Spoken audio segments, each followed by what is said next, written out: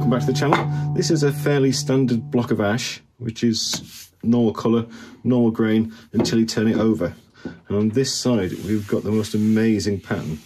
So I'm going to try and make something with this, but leave this face as flat as possible.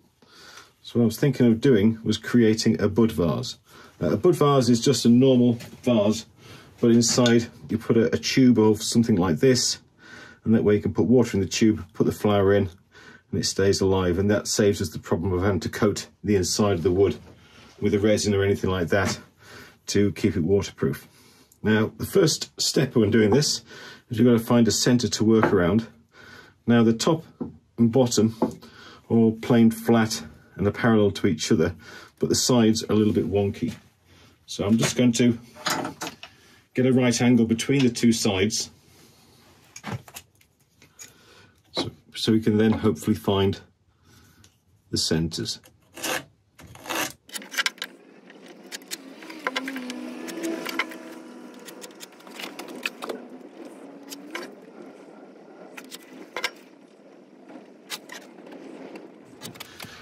Right, we've found the centres. Now we're going to mount this with a worm screw, and because the worm screw makes this sit flat against the chuck, it's always best to try and find the flattest end to set it into. So this is the flattest end, so we're going to put our screw hole in there and then mount it onto the worm screw there.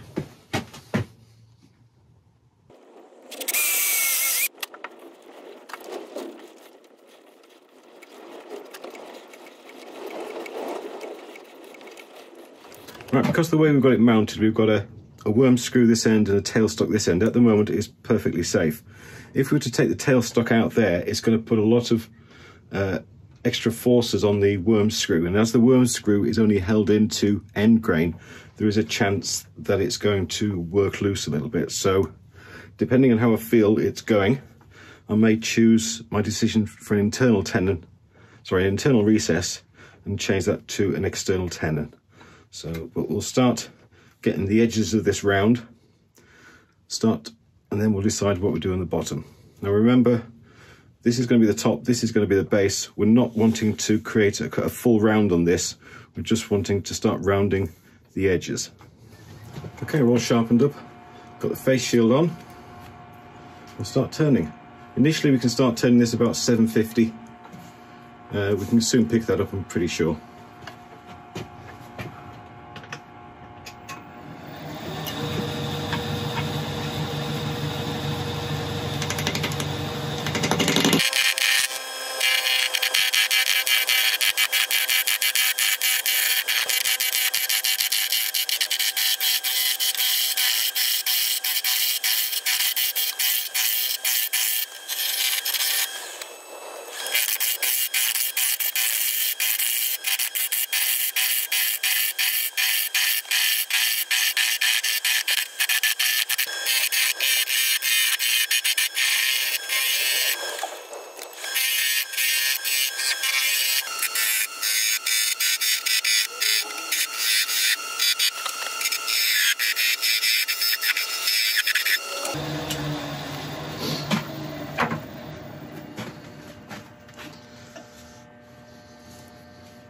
Okay, that's our tenon made.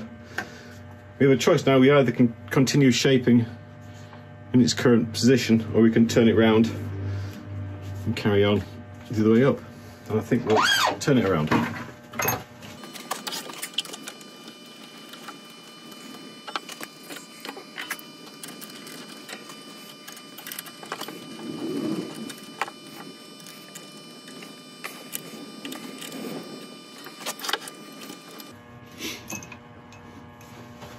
Right, now we can carry on shaping. Remember, this is now the bottom, that's the top.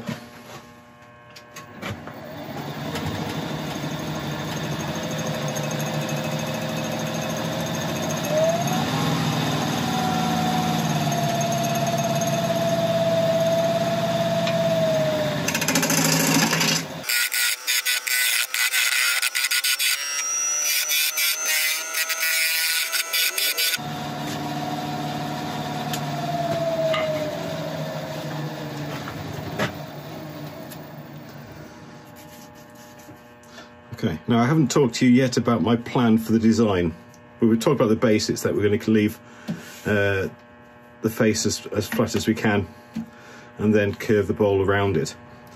But we haven't talked about the fine detail. That's mainly because I don't have a plan yet.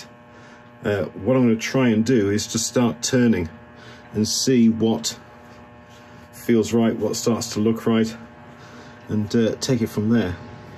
We know, well, all we know at the moment is that this is the top end. So whether or not we go for wider at the top and narrow at the base, or the other way around, or a mix of the two, whether we go like an hourglass shape, I'm not sure yet. We'll figure it out.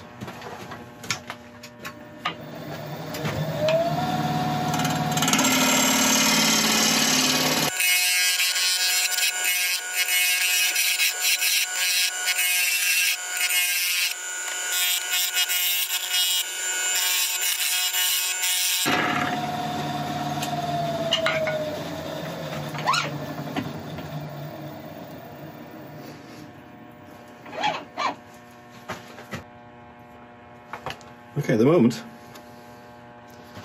I'm liking the thought of broad shoulders and then narrowing down to a more slightly slender base, so curving from there to there.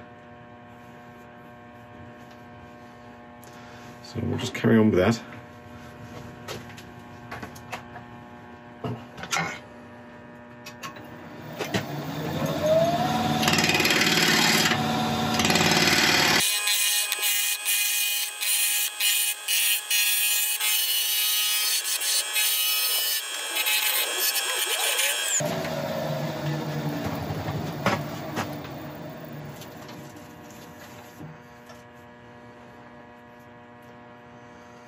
Okay, I like that.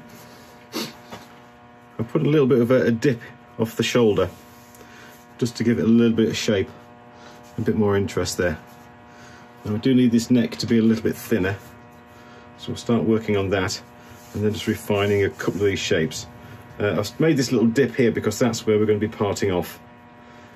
So I'm just trying to figure out exactly where the bottom of the vase is going to sit.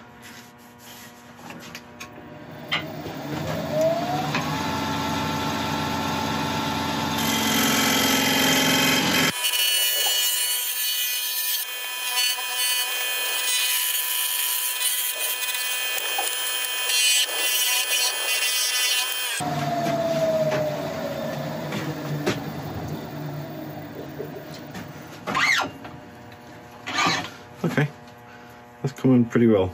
I'm going to get the scraper out now and start refining these lines, tidying up this edge, and then we'll start worrying about boring out the hole for our tube, and then refining the inside of the neck.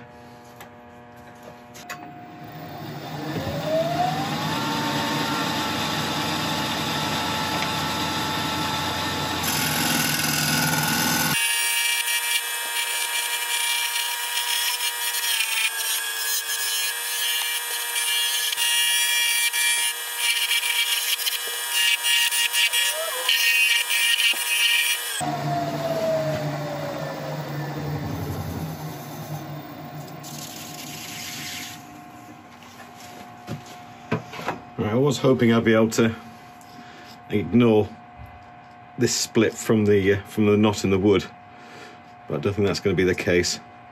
So I'm just going to fill this with a bit of black CA glue. Let it sit for a couple of seconds, hit it with an activator, and then continue.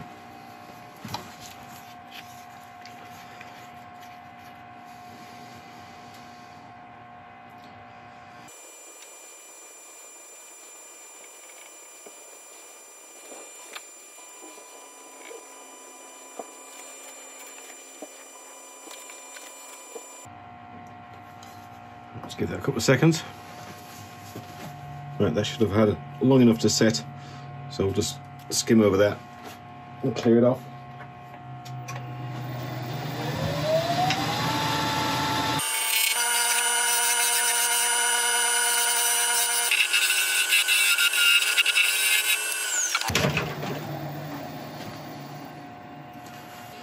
I think the shape's pretty much there, pretty happy the way it is. Next steps now is to drill out our hole for our tube. Okay, I've got a nice long auger bit here, 20 millimeters wide, the same as my tube.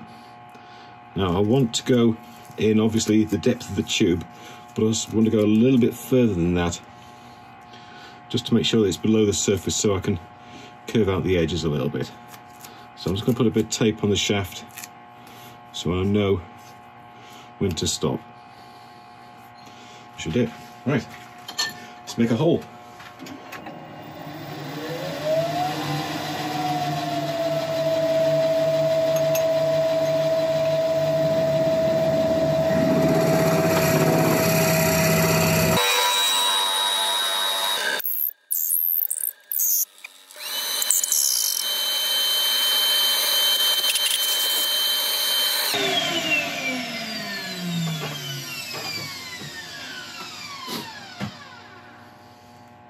My wife's gonna have words when she comes near and smells burning. Right, that's the hole. The reason for the burning, I think, was because I didn't clear out enough of the wood shavings. And they just heated up inside with the friction and just start to smoke a little bit. It's not a problem. Right, I'll get this auger bit out of the way and we can carry on. I'm just making a mark on the inside of the rim where that tube is touching so I can see where I've got to shape.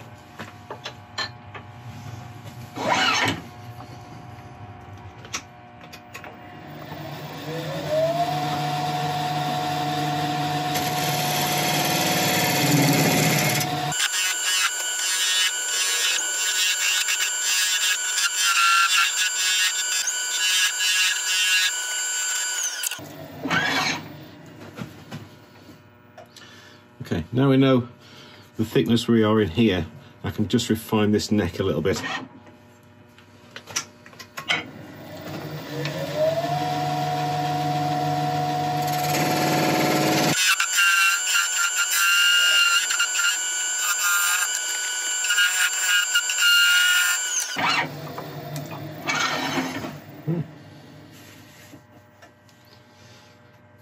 I think we're about there. Now to start the wonderful job of sanding. I'll let you watch the start, but as usual, I'll bring you back when it's all done.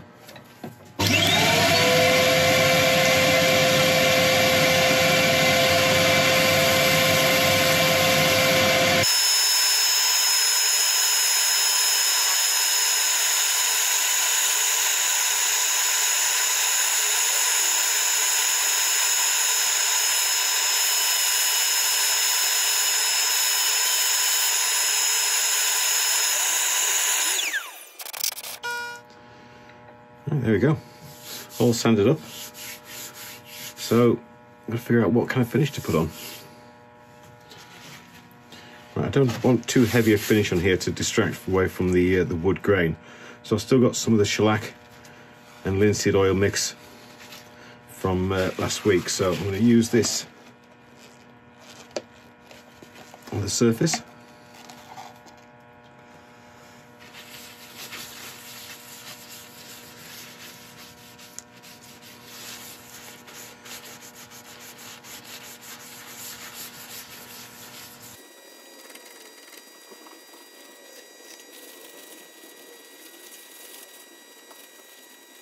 I'm going to give this a couple of coats with the right light buffing in between, I think.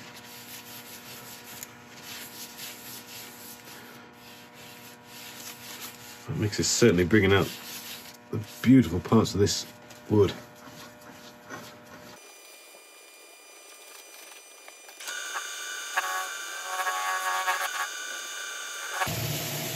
Right, I'll put another coat of this, and then we'll part it off and have a look at what we've done.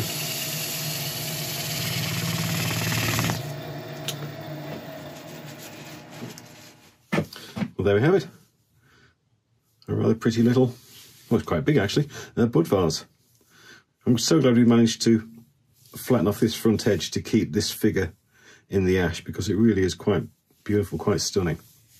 And the rest of the ash is still nice. We've got a bit of figure running around the sides, and the changing angles certainly help to create interest. But it's that front that we really wanted to keep. That really is quite special. So as soon as we put in our little tube, then we have a very usable piece of art. Well, I hope you've enjoyed this week's video. It's a nice, easy project, and with Mother's Day coming up, I thought you might like some inspiration as to what to make your mother or loved one. This one, I suppose it could be for my mother, but it could also be for the mother-in-law, but the mother-in-law's got an awful large collection of my stuff already that she's conned out of me, so I think this one's for my mum.